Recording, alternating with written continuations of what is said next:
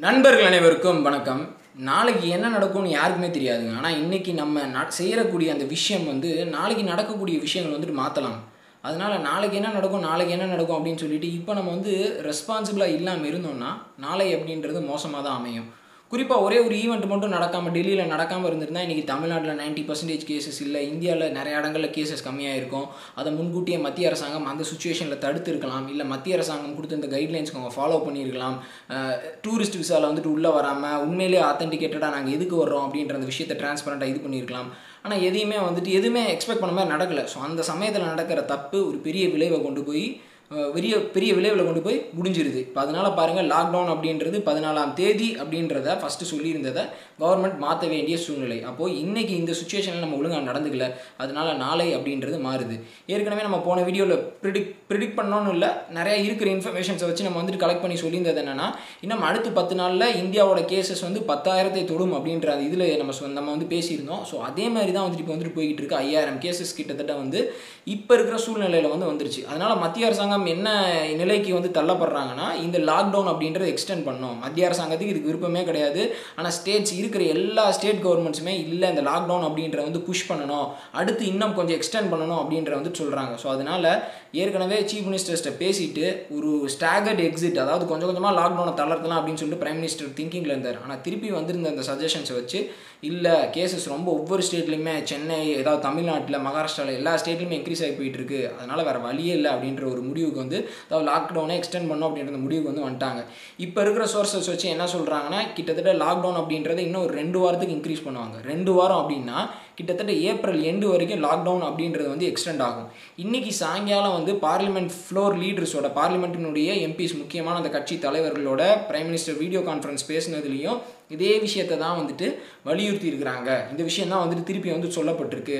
So அதனால் lockdown அப்படின்றது extend ஆக போகுது. இப்போ ஏப்ரல் 11ஆம் தேதி திருப்பி சீஃப் மினிஸ்டர்ஸோட வீடியோ கான்ஃபரன்ஸ் நடக்க போது, திருப்பி கலந்தாலோசிக்க போகிறாங்க. அதுக்கப்புறம் தான் இறுதி முடிவு அப்படின்றத சொல்ல போகிறாங்க. நம்ம ஏற்கனவே போன வீடியோவில் சொல்லியிருந்தது என்னென்னா, 2லேருந்து ஒரு 3 நாள் முன்னாடி தான் இறுதி முடிவு எடுப்பாங்க. அப்போ இறுதி முடிவு அப்படின்றது ஏப்ரல் 11ஆம் தேதி வரப்போகுது அப்படின்ற அந்த ஒரு விஷயம். இப்போ அதனால் இன்னும் என்னென்னா, பொருளாதாரம் அப்படின்றது ஏற்கனவே பயங்கரமாக பாதிக்கப்பட்டிருக்கு.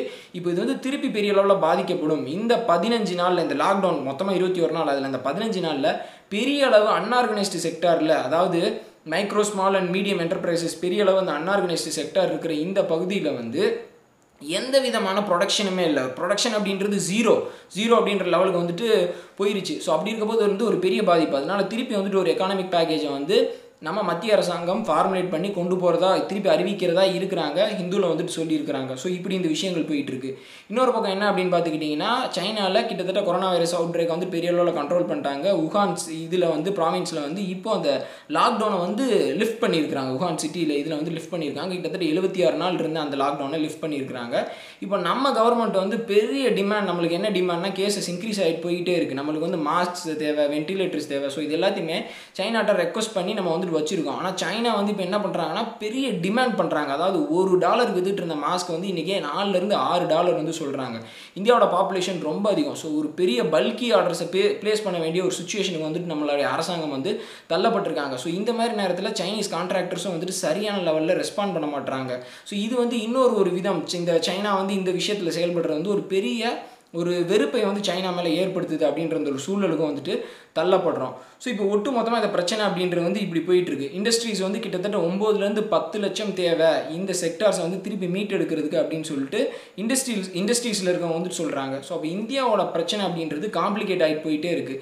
ஸோ இந்த மாதிரி நேரத்தில் நம்மளுக்கு இந்த பிரச்சனை இன்னும் பெருசாக காம்ப்ளிகேட் பண்ணுற விஷயம் என்ன அப்படின்னு பார்த்துக்கிட்டிங்கன்னா, ஒன்று பாப்புலேஷன். இந்தியாவோட பாப்புலேஷன் அப்படின்றது ரொம்ப world's second most populous country, ரொம்ப பெரிய பாப்புலேஷன் இருக்கக்கூடிய ஒரு நாடு, கிட்டத்தட்ட 130 கோடிக்கும் அதிகமாக. ஸோ அப்படி இருக்கிறப்போ நம்மளுடைய ரெக்குயர்மெண்ட்ஸ் எல்லாமே ரொம்ப அதிகமாக, ரொம்ப பெரிய ரெக்குயர்மெண்ட்ஸ் நம்மளுக்கு தேவைப்படுது. ஸோ அதனால் இந்த விஷயத்தையாவது புரிஞ்சுக்கிட்டு இனிமேல் நார்த் இந்தியாவில் இருக்கக்கூடிய முக்கியமான ஸ்டேட்ஸ், யூபி, பீகார், அவங்கெல்லாம் பாப்புலேஷன் கண்ட்ரோல் அப்படின்றது ஒன்று எஃபெக்டிவாக இம்ப்ளிமெண்ட் பண்ணணும். இந்தியா முழுக்க யூனிஃபார்ம் சிவில் கோட் அப்படின்ற ஒன்று கொண்டு வரணும். இது ஒரு ஃபஸ்ட் விஷயம். ரெண்டாவது விஷயம் என்னன்னு கேட்டுக்கிட்டிங்கன்னா, இந்த மதவெறி அப்படின்றது இந்தியாவில் ரொம்ப இதாக இருக்குது, ரொம்ப டீப் ரூட்டடாக இருக்குது. அதனால் மதத்தை அடிப்படையாக வச்சு நிறைய பேர் அரசாங்கத்துக்கு கட்டுப்படுறதே கிடையாது. ஸோ இது ரெண்டாவது விஷயம். ஸோ இது 2 விஷயமே ரொம்ப ஒரு பெரிய அளவில் வந்துட்டு அரசாங்கத்துடைய கவர்னன்ஸை வந்து பெரிதளவில் வந்துட்டு பாதிக்கிற பொசிஷனில் வந்து இருக்குது. மூணாவது ஒரு விஷயம் என்னன்னு கேட்டுக்கிட்டிங்கன்னா ஆன்டி நேஷனல்ஸ். கவர்மெண்ட் என்ன ஒரு நடவடிக்கை எடுத்தாலும் வந்துட்டு அதை வந்து கிரிட்டிசைஸ் பண்ணுறது. கவர்மெண்ட் வந்து இக்கட்டான சூழ்நிலையில் அது வந்து இங்கே சொல்கிற கட்சி கிடையாது கவர்மெண்ட் அப்படின்னு சொல்லிட்டு கவர்மெண்ட்டுக்கு வந்து சப்போர்ட்டிவாக போகிற அந்த ஒரு மென்டாலிட்டியும் கிடையாது. இந்த மாதிரி நேரத்தில் கூட வந்துட்டு இப்போ வந்து சைனீஸ் வந்துட்டு எவ்வளோ கீழ்த்தரமாக வந்து ஒரு விஷயத்தை இது பண்ணியிருக்கிறாங்க செஞ்சுருக்காங்க அப்படின்ற அந்த சூழ்நிலையில் கூட இதே நேரத்தில் சைனாவை சப்போர்ட் பண்ணுறது. ஸோ இந்த மாதிரி ஒரு ஓவரால் இந்த விஷயத்தை பார்க்குறப்போ வந்து ரொம்ப வந்து ஒரு வருத்தம் அளிக்குது. இந்தியா போன்ற ஒரு நாடை வந்து ஈஸியாக அட்மினிஸ்டர் பண்ணுறதுன்றது வந்து இயலாத காரியம் அப்படின்றதான். எமர்ஜென்சி லாக்டவுன் அப்படின்றதே வந்துட்டு ப்ரீ பிளான்டு வெட்டிங் கிடையாது. கல்யாணத்தை வந்து முன்னாடியே டிசைட் பண்ணி பண்ண ஒரு விஷயம் கிடையாது. இது வந்து எமர்ஜென்சி லாக்டவுன். ஸோ அதில் துரதிருஷ்டவசமாக ஒரு சில விஷயங்கள் வந்து நடக்கக்கூடும். ஒவ்வொரு நாடும் கொரோனா அவுட்பிரேக்னால அவங்க ஒரு சில டிஃபிகல்ட்டிஸை வந்து ஃபேஸ் பண்ணிட்டு இருக்காங்க. ஸோ நம்ம டிஃபிகல்ட்டிஸை வந்து நம்ம ஃபேஸ் பண்ணிட்டு இருக்கோம். ஸோ தான் இந்த வீடியோவில் வந்து நான் உங்களுக்கு சொல்லணும்னு நினச்சேன். ஸோ இப்போ இருக்கக்கூடிய உங்களுடைய இந்த சுச்சுவேஷனில் நீங்கள் வந்துட்டு நிகழ்காலத்தில் நீங்கள் எப்படி இது பண்ணுறீங்களோ அதனால தான் நம்மளுடைய ஃப்யூச்சர் அப்படின்ற டிட்டர்மைன் ஆகும். ஸோ அதனால் கவர்மெண்ட்டை கூட சேர்ந்து கோஆப்ரேட் பண்ணி நம்ம சரியாக இயங்குவோம் அப்படின்றத சொல்லி இந்த வீடியோ வந்து முடிச்சுக்கிறேன். இந்த வீடியோ தயவு செஞ்சு உங்கள் நண்பர்கள்ட்ட பிடிச்சிருந்தா ஷேர் பண்ணுங்கள். நாளைக்கு வேறு ஒரு வீடியோவில் பேசலாம். நன்றி. ஜெய்ஹிந்த்.